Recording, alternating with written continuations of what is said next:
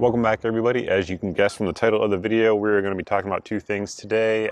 Number one is going to be the Nashville shooting. We're not going to talk much about that, and I'll tell you why here in a second. But additionally, President Joe Biden, as well as a lot of people in the media, calling for an assault weapons ban. So getting into the actual Nashville incident, as I said on my social media, which if you're not following me across various social medias, definitely check it out because the stuff gets posted there first before I can make videos. But as I said earlier today on my social media, whenever these types of incidents happen, the initial reports are oftentimes wrong, especially the details of what is being reported. So I don't want to get too much into the details of that, but President Biden, shortly after the incident happened, did make a statement, and I just want to run that right here real quick so you guys can see it and we'll all be on the same page. And we have to do more to stop gun violence. It's ripping our communities apart, ripping the soul of this nation, ripping at the very soul of the nation. We have to do more to protect our schools so they aren't turned into prisons. You know, the shooter in this situation reportedly had 2 assault weapons and a pistol. So I call on Congress again to pass my assault weapons ban. It's about time that we began to make some more progress. As we all just saw there, the president called for assault weapons to be banned in America in the wake of this latest shooting here in Nashville. So there's a few things I want to talk about, and we'll kind of walk through it in order. So how big of a threat are mass shootings? What are actually used in terms of weapons in these types of assaults? How are they actually stopped? And then what is Joe Biden proposing? I'm going to try to keep this video as short as possible, but kind of hit the high points on that. So first thing I want to roll in here is just a graph that you guys can see. Links to all of these resources will be down below, and you will see that mass shootings, the way the FBI defines it, of people who, I believe it's 4 more killed with no pause in the actual act itself. Basically, they're trying to get rid of gang violence in that statistic. But as you can see here, almost no, in terms of percentages, folks are actually killed in mass shootings versus other types of killings that happen in America. Additionally, I want to point out the types of weapons that are used in mass shootings very rarely are what most people would understand as an assault weapon. We'll get into a little bit later on what Joe Biden defines as an assault weapon, because it's probably not what you think an assault weapon is as an average viewer here on the channel. And then additionally, I want to talk about how these types of mass shootings are stopped. So in the overwhelming majority of the case, it's over 95%.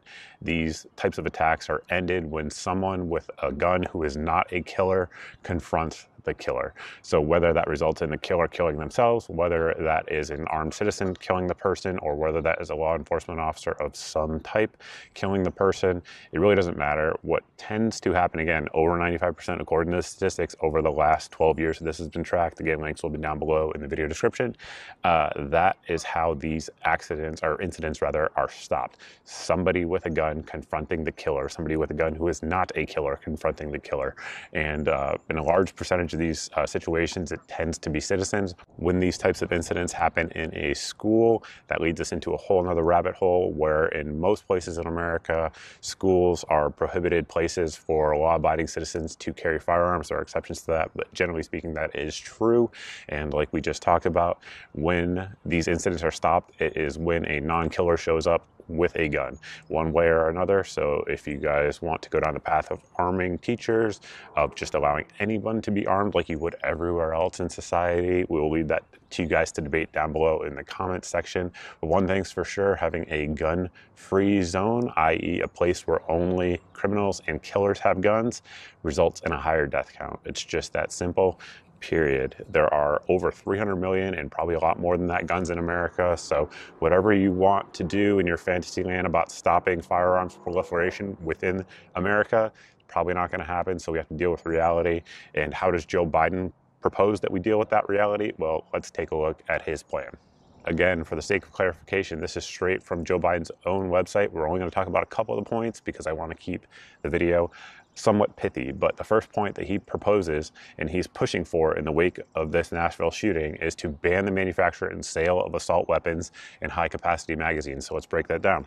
Ban the manufacture and sale of assault weapons. What he defines as assault weapon is anything, and again, links down below if you guys want to check it out, anything that is capable of accepting a magazine of more than 10 rounds. So capable of accepting a magazine of more than 10 rounds. That is probably 95% of all non-shotguns that are sold in America. pretty much any type of firearm that is not a pump action shotgun or even a semi-automatic shotgun that is sold in America today is an assault weapon under the definition proposed here by Joe Biden. Additionally, high capacity magazines, he defines that as a magazine with a capacity of greater than 10 rounds. Again, the overwhelming majority of magazines that are out in America right now would fit that definition. So they're going to ban the manufacturer and the sale of it. Again, the estimates of how many firearms are actually in American circulation right now vary widely, somewhere between 300 and 500 million. And most folks out there, if you actually look into the data on this, will say that on average, somebody who has a firearm has an average of 5 to 7 magazines for it.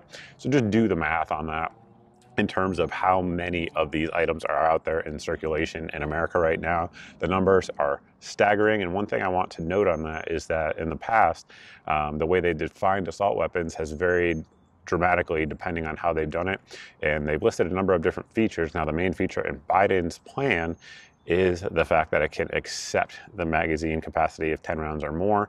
And he goes in specifically on his own website to say it's not going to be a feature type of assault weapons ban like it had been in the past, like it looks scary or whatever the case may be. So that is the main feature, which is, again, virtually all firearms in America. And you have to think a lot of the firearms that don't fit that definition can fit that definition, right? So think of like a standard 1911 as a handgun, for example. Traditional capacity is a 7 or 8 round magazine, but of course they make magazines that are much greater in capacity for that. So that gun, along with just about every other gun, fits the definition of an assault weapon under this plan. And how do we propose that we will account for these firearms that are already out there in America? Again, to the next bullet point on Joe Biden's own website, regulate the possession of existing assault weapons under the National Firearms Act. So what that means, again, most folks don't own any weapons that are subject to the National Firearms Act. But what that means for folks who don't know is that under the National Firearms Act, there's several things you have to do in order to own a firearm. Number one, of course, you have to register it. So you have to register it with the federal government. You have to pay a $200 tax stamp for each firearm. And again, under this plan, the magazines, each individual magazine are an assault weapon. So $200 for every magazine that you own. You have to submit fingerprints for each one of those. You have to submit 2 photos for each one of those. So if you own 3 firearms that have 7 magazines each, just do the math on how much you're actually submitting there to the ATF. And then anytime you take the firearm, let's say to a different state, like for example, I was born in Springfield, Massachusetts, which is on the border of Connecticut. So if I wanted to go to a shooting range that was 10 miles away in Connecticut, I had to get, if it was an NFA item, I would have had to get permission from the government to cross state lines with it, notify them of it, notify them of the serial number, notify them when I plan on going to that shooting range that's 10 miles away, etc. If I was not home and that firearm was in the possession of another family member who lived in the home, then that is a felony because it is a National Firearms Act firearm. So that is what Joe Biden wants to do here in the wake of this shooting, is to treat every firearm that falls under that definition, which is the vast majority of them, even folks who live in banned states, your firearms are capable of taking more than 10 round magazines, and then treat them as an NFA item. So that is point number 2 on his plan.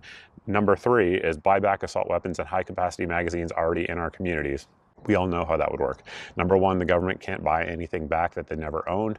And then additionally, they're going to be forcibly stealing the money that you guys work hard for at work every day through tax dollars, and then using them to buy back something they never owned in the first place. Obviously, people would not turn them in, especially criminals. Criminals would be the last people who would turn these in, therefore making it easier to commit crimes amongst a population that has less arms available to defend themselves. And of course, there's a long list of bullet points that Biden wants to do and he's proposing in the wake of this shooting. However, the last one I want to hit on is the requirement for background checks for all firearms transfers. Again, just a common sense, objective look at this proposal would tell you that criminals are not going to go through background checks. They never have, they never will. They'll just go to the ATF through some sort of fast and furious program and get their guns that way, or do it through a straw purchase, or purchase them on the secondhand criminal market, and we'll get them. Somebody who's a law-abiding citizen will go through this. And why do they want to have law-abiding citizens go through this process? Because if you go through a background check, it goes into a registry. In America, they claim it doesn't, but again, we have done videos on this in the past. It absolutely does, and that's why they want to do it.